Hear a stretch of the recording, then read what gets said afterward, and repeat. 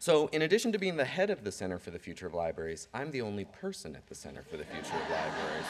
So, you know, it's an interesting thing. When we were talking through what we wanted to talk about, you know, sometimes people just want to hear about the trends and the signals and other indicators for the future of libraries. But I think one of the really interesting things that we've learned over the process of developing this center and really thinking about how we can be helpful for the future is that libraries have a really strong asset that perhaps other futurists or foresight professionals don't consider or don't factor into the processes that they use. And it's become really apparent that our values are central to developing our futures. And so that's kind of the direction that I wanted to take part of this presentation today. And maybe we'll tease with a little bit of some of the foresight and futuring stuff, but we're going to try and dig into a little bit more of the values piece. So the fundamental thing for thinking about the future is that foresight is fundamentally about the study of change. Futurists and foresight professionals will start every conversation they have about thinking about the future with this idea, that it's really not something where we need to spend hours alone in a room studying and producing a singular report. It's not something that we need to delegate out to just the director of a library or just certain people who are well-versed in technology or whatever the capacity may be. They say that thinking about the future is really something that all of us can engage around. It's something that we activate from wherever we are within the library, whether we're on the floor at a branch library, whether we're working in administration, whether we're out on the bookmobile learning about things. It's just a simple process about activating our minds to really notice things that are changing in our communities. The key for this is that we have to think in terms of not only the changes that are happening inside the library, but also the changes that are happening outside of the library across lots of different sectors.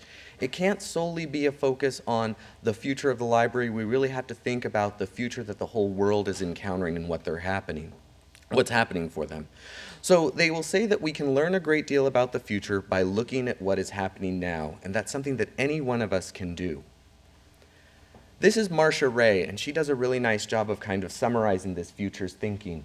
She says that foresight is thinking ahead to how trends, issues, and developments that can be observed in the present are likely to shape alternative futures. That's that simple summation. Start noticing the changes that you experience. She says, though, that we kind of have to engage around 3 steps after we start taking note of trends and changes. We have to ask ourselves, what are the key forces that are shaping the future? In the same way that as information professionals, we prioritize certain information resources and say, this is a really good source of information, and this source of information perhaps is questionable or indicative of other changes, but perhaps it doesn't have the authority or reliability or dependence that we want to put on other things. In the same way, we need to look around at the trends and changes and say, these are really key trends and changes for the work that I'm doing in my library, for the community that I serve, for the vision that I want to pursue. And perhaps there will be trends and changes that we take note of, but that don't fit into the immediate needs that we have for our work. And it's okay that we take note of them, but we don't need to move on them. We don't need to feel pressured that we have to move in so many different directions. Prioritize the trends and changes that you see. She also says we need to think through what might be their possible outcomes. As we take note of a particular trend or change, try and tell or develop a reliable story behind that trend or change, something that is somewhat believable about if that trend or change really accelerates in the world. Could you convince one of your colleagues, a member of the public, someone else about where that trend might lead you? And also think in terms of combining some of those trends. If you find 2 or 3 trends or changes that you really take note of, can you combine them into a really robust narrative that starts to tell a story of 5 or 10 years in the future that isn't so far-fetched that you lose people, but it's wild enough that it's kind of intriguing to them? And then she also says we have to think through what implications could they have for the learning and actions that have to happen in the present. If all we do is study trends and changes, we really aren't doing futures thinking. We're just taking note of things.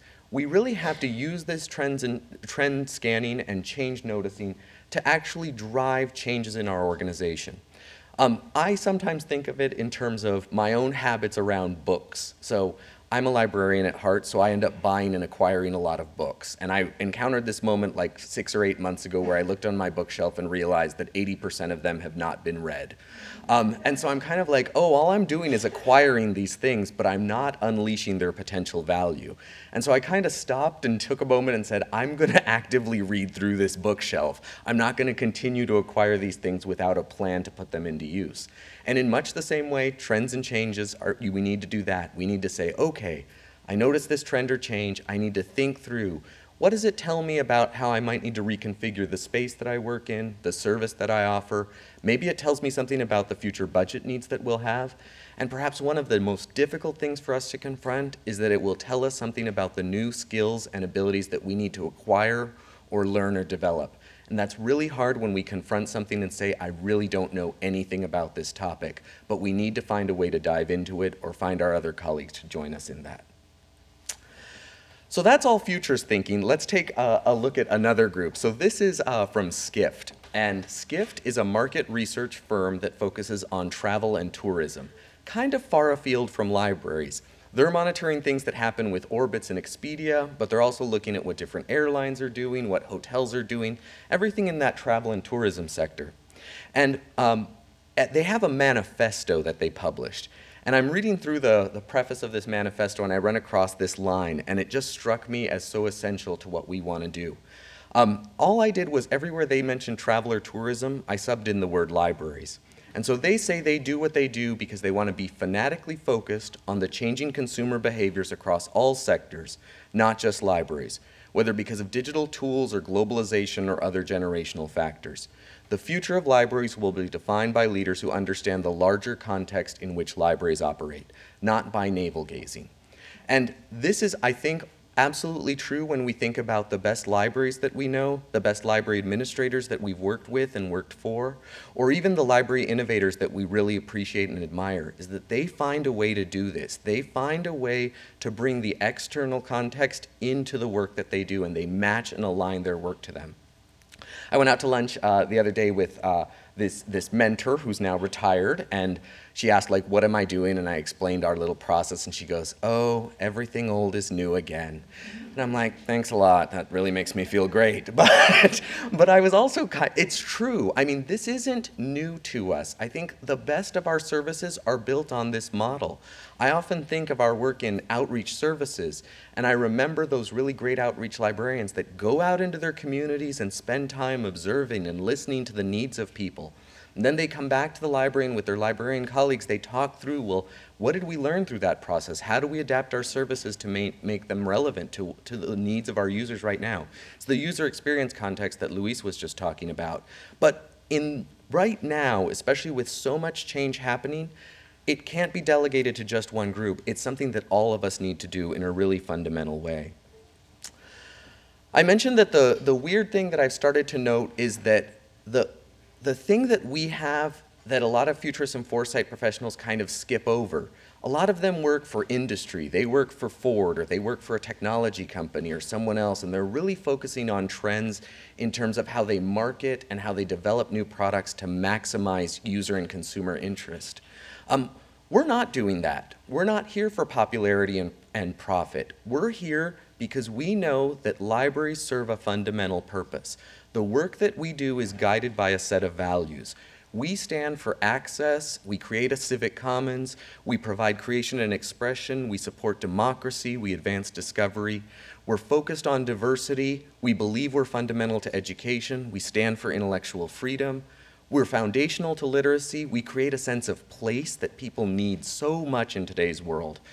We're committed to preservation, we secure privacy, we engage in public discourse, and we're here fundamentally for service. We do the things that we do because we're guided by these values, and these values serve us well because they've helped us advance through lots of periods of change, not just the period of change that we're encountering right now. So what we really want to do is think about, as we look through these trends and changes, how do we fit our values into those? How do the values play into that idea of trends and change? Whenever I talk about values, I've started to think about this quote from Charles Landry, and he wrote this book called Cities of Ambition. Landry's an urbanist, and so he works with really high-functioning cities around the world and observes and studies those cities that have really defined themselves and become admirable around the world as examples of where people want to live. And he says that the best cities start with values about what is important to them in the longer term. On this basis, they establish principles they are truly committed to that guide their actions. They can't be too obvious in their values. Statements no one would disagree with gain little traction. The wish needs a compelling narrative attached to it. He says that if you look at places that have ambition, what they have been able to do is pivot and make a compelling statement about very specific values. And I know all of that field of values is really important to us, and it's fundamental to driving a lot of the work that we do. But I also think to some of the libraries that have really started to define themselves, and I noticed that they make a specific investment in one of those values above all others, or a network or cluster of 2 or 3 of those values. And they start to realize how they work together. You know, in Chicago, I think often about the reflection that our libraries have pivoted to start to look at the individual needs of the user. So they really are about reflecting user interests in their libraries. And we see that in the U-Media program that was developed for teens and young adults to come in and follow interest-driven learning activities that produce new media. I also see it in something as simple as CPL's awareness campaign that talks about all the different types of people that are welcome at the library. You know, discoverers are welcome, fan fiction people are welcome, everyone's welcome. They tried to create that platform. I think about the Fayetteville Free Library in upstate New York that's really focused on community-based peer-to-peer learning, wherein they provide a platform for neighbors to come and learn from each other. I think about Cleveland Public Library and how they've pivoted to really emphasize their idea of the people's university. So they're putting one ambitious vision of their values first and foremost to make things happen. I think libraries of the future will realize that we have to manage our work in a world of inbound change that is happening to us. That we're going to look around and try to figure out, of all the trends and changes that are happening, how do we make sense of that? Whether it's new demographics, new information formats, new technologies, new user needs, new economic realities, new environmental changes, new political and government landscapes. I think we're all going through that right now. We're going to look at all of those inbound changes, and we need to filter through those values and say, okay, how do we use our values to create and reflect a new outbound change so that we take the best elements of those trends and changes, we use them to advance our values, and we push those back into the community in a new and different way that's very reflective to them, where they understand the sources of our innovation. In the same way, we may encounter inbound change that is negative or detrimental to those values, and we will create outbound change that actually shows our positioning against certain trends in our world and says the library will help us navigate around these difficult times, around these negative elements, so that we continue to progress as a country and culture. So my work ends up focusing a lot on organizing this trend and change information. If you visited our website, the bulk of the content resides in this trend collection that we have. It's this and actually a little bit more that's a little outdated, but it fits nicely on a slide. So basically what I try and do is figure out, okay, what are some trends that might have relevance to libraries? My boring job is to document how the trend is developing. The really smart work, the great work happens when library colleagues and our advocates and partners start to chime in and say, this is why it matters. And so our coverage of every trend defines the trend specifically, documents how it's developing, and then starts to connect it to all of those values. How will these trends affect what we do? How do we punch at all of these trends and say, what does it have to do with access? What does it have to do with children's services? What does it have to do with diversity? What does it have to do with any one of a number of things? And that's where the work starts to happen. With the rest of today, I wanted to talk through some of the trends specifically, and then also take a look at some of the work that I've started to hear from different colleagues when they start to innovate around these trends with a very specific focus on values. We spend a lot of time talking about demographic trends, And I think that that's useful because it's one of the most apparent realities that we can confront. We know that our communities are changing. We are all individuals. We bring a unique context to this world, and we know that it's becoming more apparent that people identify in very specific ways and changing language about how they represent themselves. One of the earliest trends that we took note of was this idea of aging advances. You know, right now, we know that our population, especially in the US and other westernized nations, is getting older. We have more people living well beyond age 65 and living very active lifestyles. Demographers start to note that by 2050, it could be 1 in 5 adults would be age 65 or older. That's a significant change for our cultures. This image on the left is actually an adult playground in the United Kingdom. I love the woman with the yellow headband. Like, I want to be her in my soul. But we start to see more and more cities and governments starting to invest in these sort of very active, intentional efforts to engage older adults and ensure that they remain mentally and physically healthy well beyond their retirement age, because we know that modern medicine and other features are going to allow people to live longer, and we want them to continue to contribute to our society. At the same time, we're starting to see a trend and recognition for emerging adults or new adult categories. Some of those terms are controversial, but it's probably the best language that we have to use for it. And these demographers start to take note and say that perhaps we need to readjust some of our concepts of how people develop through specific life stages. That traditionally we have thought that people were babies and children, and then we recognized a unique period of development in the teenage years and adolescent years, and then kind of everything else was an adult period, and then when the boomers really started to take off, we recognized this older adult category. But demographers are starting to say, well, what if somewhere in between, from age 18 to 28, there's a unique life stage that starts to happen? A lot of this was driven by the economic downturn in 2008 and a recognition that some of the hallmarks of adulthood, it was taking individuals longer to achieve those. The traditional hallmarks of adulthood have been completing school, getting a job, moving out of your house, getting married, and having children. And certainly in an economic downturn, a lot of people deferred graduation from college to help defer some of those loans and avoid that, a very constrained marketplace. With that in place, they couldn't find a job as actively. Perhaps they then could not find a home of their own and continue to live with their parents. And certainly if you're living at home, your dating life isn't as robust as it could be, so you don't get married. And that also delays the child-rearing years. The weird thing is that brain development and brain psychologists and brain scientists started to look at the decision-making patterns of this category, and they also recognized that during this 18 to 28 period, people take a little bit longer to make decisions. They factor in different influences into their decision-making. And perhaps it isn't just that it's economic circumstances, perhaps it's actually how our brains are wired, how our psyche exists. So there's these two kind of things that are happening. I do this exercise where we kind of have people look at trends and connect them to specific values and propose an innovation. And at one of the activities I did, the individuals picked this aging advances and emerging adulthood trends, and they put them together. And they didn't quite know where they were going to go with it, but when they reported out, it's going to sound silly. They said this was at a suburban library outside of Milwaukee. So it was kind of a smaller community and somewhat geographically isolated, I guess.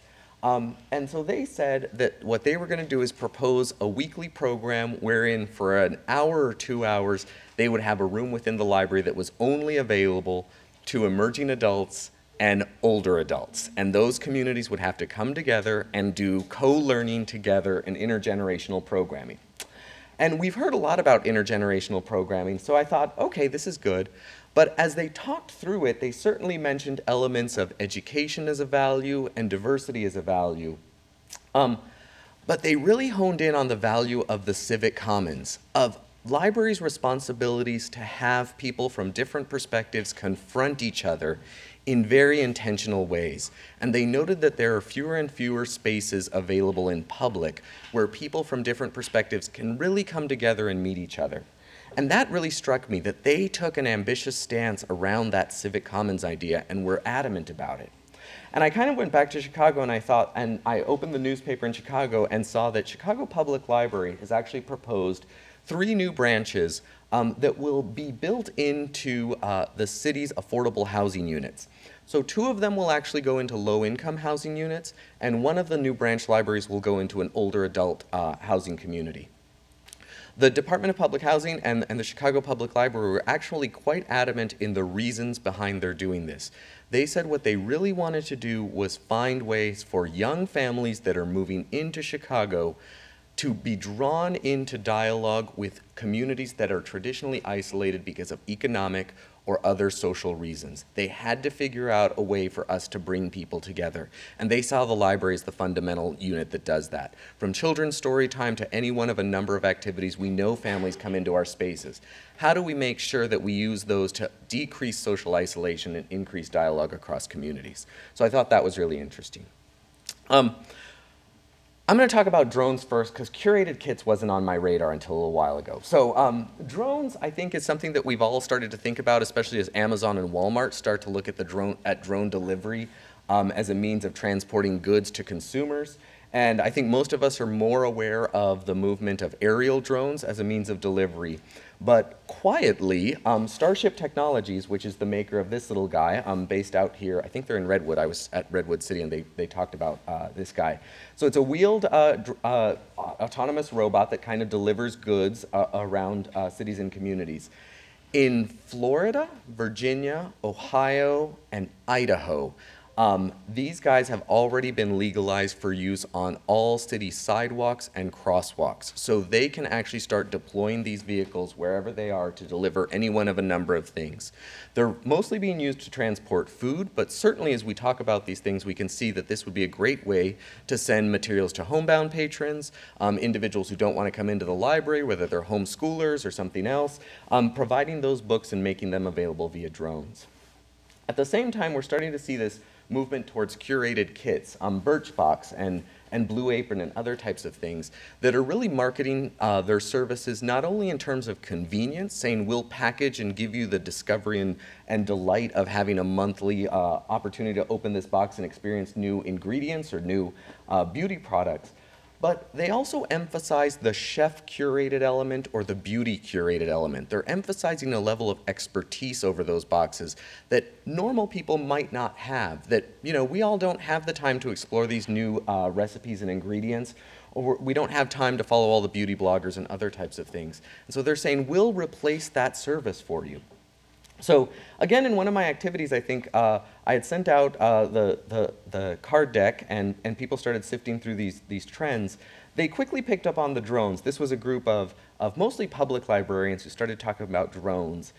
And as they talked through their idea, they said, you know, we'll have robots use an algorithm to box books of certain types of interest to users and everything, and then drones will deliver them. And they got really into this and everything. And as they kept talking about it, they kept coming back and referencing, it's like Birchbox, it's like Blue Apron. It's a subscription service that people will be delighted by. It's all of those things. And they talked through all the elements, the values of access, the values of convenience, the values of service. But what the value that they really focused in on was trust and curation. That libraries and librarians especially, we are considered highly reputable when it comes to our trustworthiness. People believe in the work that we do. They know that we're experts. And they also believe that we know the best materials for them to discover and find. And so the innovation that they were really staking out wasn't based on ease of access. It wasn't based on the technology. It was based on the value that we've already built through our service. That idea that we know some really good ideas for you to explore. Let us unleash those on you in sort of a discovery, an easy means of discovery. I look a lot at restaurants, retail, and hotels. This gets me in trouble sometimes, but I like it anyway. And I'll tell you why I think sometimes it gets me in trouble. I think sometimes it's difficult for us to consider for-profit ventures as having a value or having something to tell us about the work that we do. We kind of distinguish a certain layering of the dignity of the labor that different groups do. And I think that that can sometimes be dangerous. And one of the examples that I often point to are these two movements around fast casual and experiential retail. Fast casual was one of the early trends that we started to identify. It's from our restaurant colleagues. Within restaurants, the growing category, the ones that are producing revenue and actually expanding, are fast casual restaurants. These are restaurants that are positioned in between fast food restaurants like McDonald's and casual dining like Applebee's, Chili's, anywhere that you have a waiter. And in between those spaces is this growing category that gives you an aspirational experience at relatively affordable prices. Easiest ways to think about them are Chipotle, Panera Bread Company, but even elements of Starbucks. Fast casual has several hallmarks. They believe in counter service, low-level counter service. You have a very direct connection to the people that are providing the service to you. You order at the counter and you have a certain degree of customization over what experience you have. You tell people the ingredients that you want in your burrito, in your salad, whatever it may be. They invest heavily in glass and transparency. They believe strongly that customers and users should be able to see directly into the restaurant and see everything that's happening in them, and even see into their kitchens and other preparation areas so that they have a direct ownership of the experience that they're developing. They invest in a lot of flexible furniture. You can easily rearrange furniture in these spaces so that it can accommodate you and your laptop, you and your family, you and the social gathering or network. And they really don't care if you rearrange that furniture. They want you to stay for a long amount of time. They also invest heavily in technology. They were among the first restaurant categories to introduce wireless technology for internet, charging stations, deliberate intentional charging stations where they wanted things conveniently located so you'd had power, and even into wireless charging stations, and especially into mobile apps. They wanted to provide a space where you could have your loyalty program on your card, you could do order ahead of time, and you can, of course, pay without cash using your phone. A lot of this is driven and motivated because what they want you to do is spend a lot of time in their space. They're doing that to maximize profit in a lot of ways, and every one of those steps along the way was focused on that element. They want you to see other people working in that space so you get the idea that you can take your laptop there. They want you to be able to rearrange your chairs because then you'll stay long past lunch to actually embark on the afternoon or something. They want you to log onto their wireless networks because it will keep you there longer, but also they can push promotions to you. Your mobile app starts to tell you tell them your behaviors and helps them push different promotions to you as well through that mobile app. In a lot of ways, I don't think they're intentionally doing this, but they are infringing on the traditional third spaces that libraries, parks, and museums have always upheld. Unfortunately, they're not doing it for the benefit of citizens and users. They're doing it to maximize profits. This trend is bleeding over into retail in big ways. I was at a couple of presentations earlier this week, and I showed that image, just a hand touching a computer screen, and people immediately knew where that was. What store is that? Man, yes. All right. So Sephora is one of the few retailers that has grown since the recession. They're actually surviving. As other stores are closing and moving out of malls, Sephora is expanding rapidly. And part of the big thing that they've done is they pivoted away from the idea that they're just a store where you buy a lipstick or other beauty products to they're a store where you learn about different beauty applications. This picture is actually from their TIP concept store. TIP stands for Teach, Inspire, Play. That really irritates me, that they've hit on those ideas so deliberately. This specific kiosk is built so that you can actually take an image of your face, it'll take a picture of your face, it'll overlay specific beauty products on top of that so you can see how different products would actually affect your appearance. And then at the end of playing with that and kind of being inspired, you can actually download the application instructions to your phone or other tablet. So you take that with you and continue to learn after the fact. We know that they do a lot of demos and other types of things in their spaces, so they're really moving in that direction. This lower picture is Angela Arendt at the Apple event a couple of weeks ago, and she's the Senior Vice President of Retail for Apple. And she made note that the biggest Apple stores are now going to be called town squares. They're moving towards this idea that they're not just transactional around laptops and iPods and any one of a number of their devices, that they're going to become places where kids can go after school and learn coding, where families can come and do homework time. There will be performances in their spaces. This again, I'm not happy with this. I don't think that they're intentionally trying to compete with libraries, but they're competing with libraries, I think. They know that we have very strong connections to our communities, and they know that if they can build that same type of brand allegiance, they will maximize their profits. And everybody's doing it. I mean, I just saw the story the other day about Toys R Us, which filed for bankruptcy, is going to proceed with their plans to install augmented reality games in their stores because they want to create an experience beyond just coming in to buy stuff. They want kids and families to come in and almost do a Pokemon Go type thing within their store. It's because they know they have to sell more than this. Anytime I talk about these things, you know, people innovate around lots of different ideas, integrating technology, whatever it may be. But this really emphasizes the importance and centrality of place for our future work, that we have to create really strong senses and identities of place. And it really emphasizes that it can't just be a physical place, it has to be a well-designed, aspirational place that people want to go, that is active and well-programmed, that keeps people interested and invested. And as I went around and saw lots of libraries this past week, you know, I was amazed at the buildings that have been built that really create that sense of pride for people, that reinforce the idea that yes, we're doing this because it's a public good, but we're also doing it because it's aesthetically pleasing, because we know how to program a space, we know what we're doing in these active learning environments. So keeping an eye on that, I think, is really important. Two more.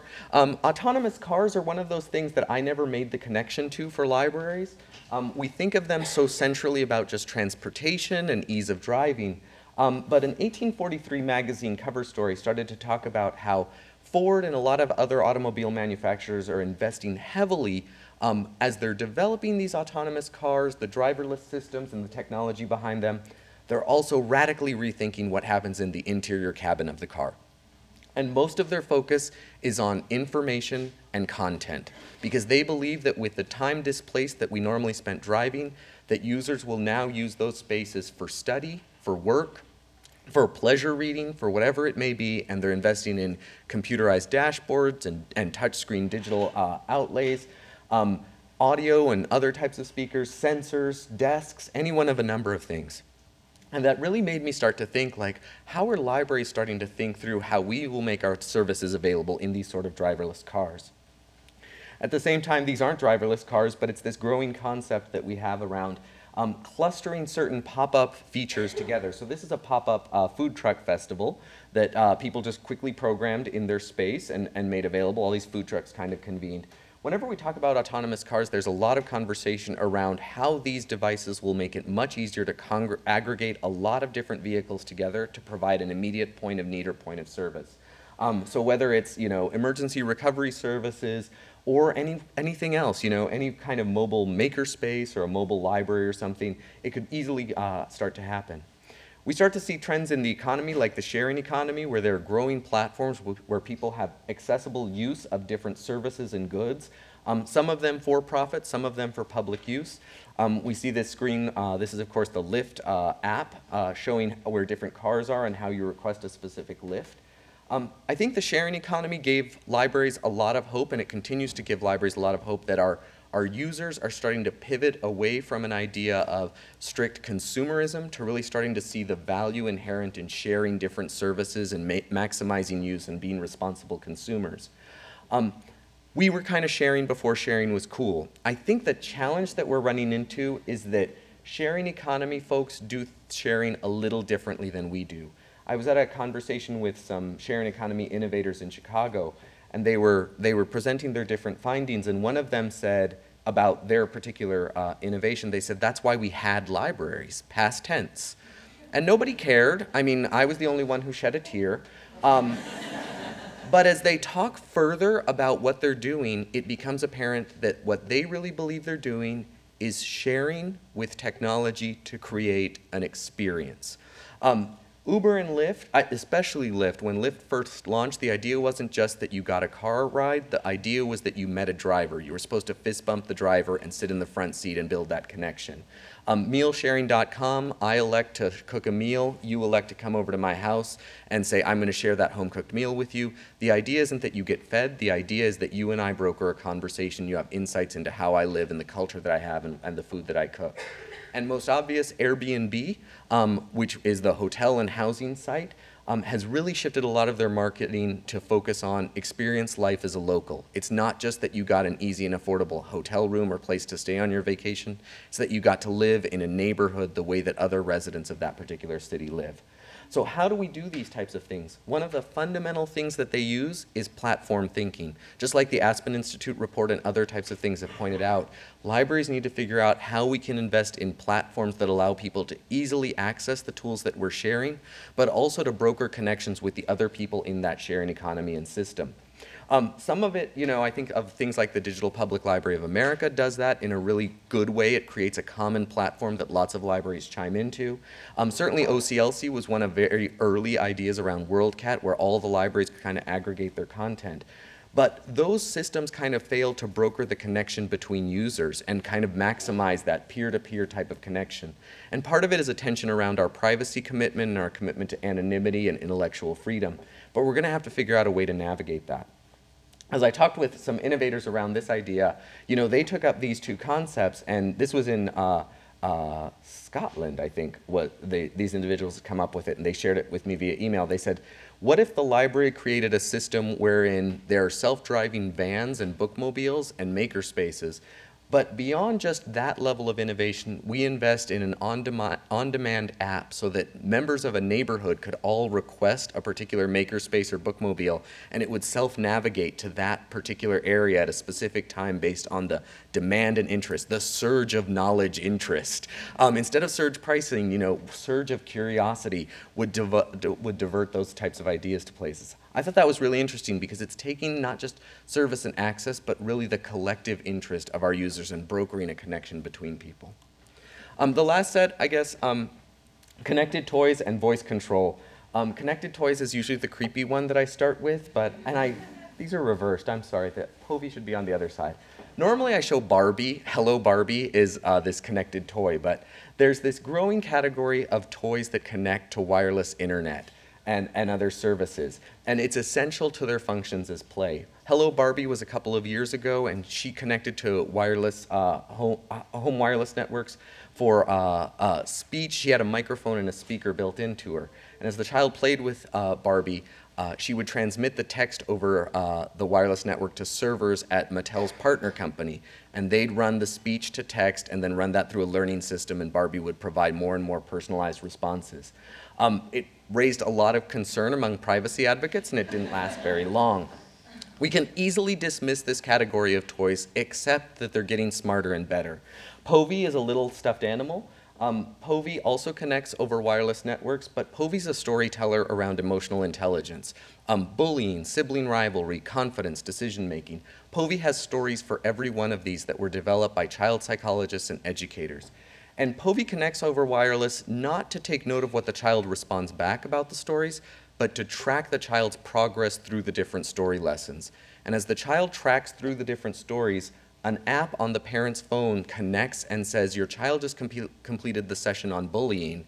Here's a series of questions that you can follow up with next time you're in the car or at bedtime. Reinforce the ideas that Povey had just shared with the child so that they kind of have a sense of how to talk through their questions. It's a much closer and smaller network of security. They're not tracking what the child says. They're giving prompts in the same way that like a wearable health tracker or something else would provide. So they're getting smarter in lots of ways. The other one is this sort of Mattel's Aristotle smart speaker device and camera that they were going to install for children. This is dated now because on last Wednesday, I think it was, Mattel announced that they were going to scrap Aristotle, so it's no longer going to come to market after a lot of child development and privacy advocates raised concern about this. But this system was meant so that it would exist in the child's room from when they're an infant all the way until they're a teenager almost. As the child cries, this speaker would know to start piping in a lullaby, or it might adjust the lighting based on different crying or something else.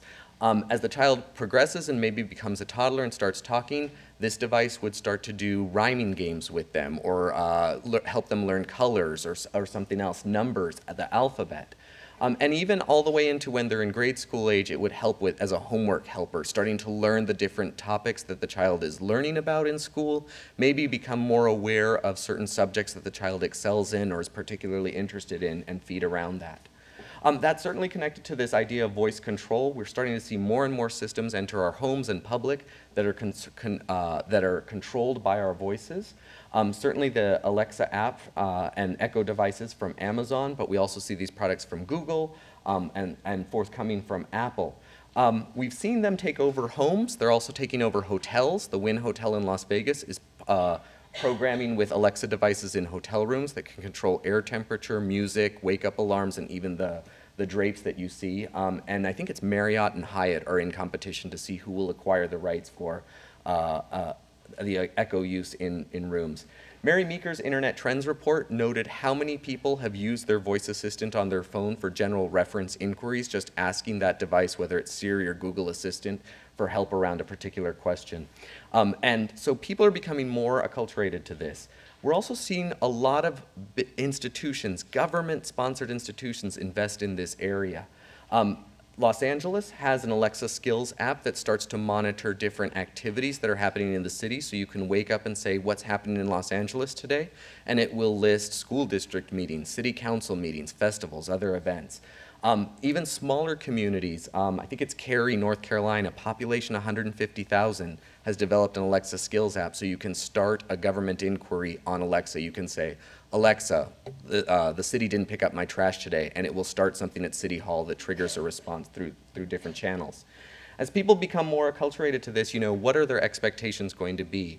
And especially around reading and literacy and other issues, we're starting to see publishers move into this space. A new firm called Novel Effects has introduced this app that parents download specific soundtracks for books. So if you're reading The Pokey Little Puppy, you start reading it, it recognizes the text of that children's story, and it starts to underlay a soundtrack of dogs barking, balls bouncing.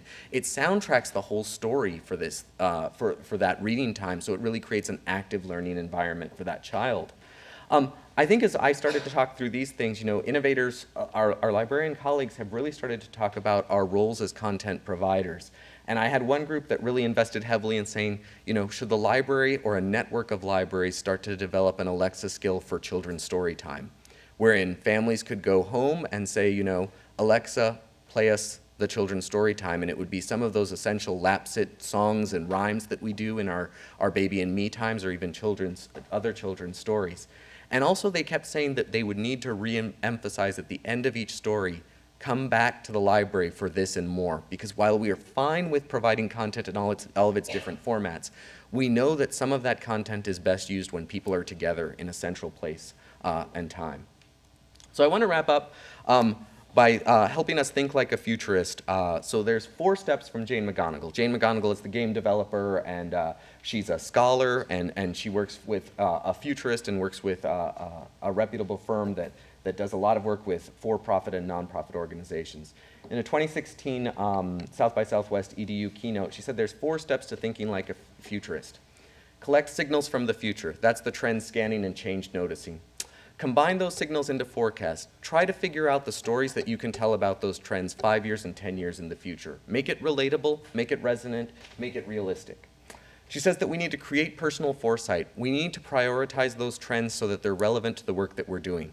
Some of the trends we talked about, we just won't care about, and that's totally cool. A lot of people feel compelled to follow every one of these trends, and that's absolutely not the right approach to things.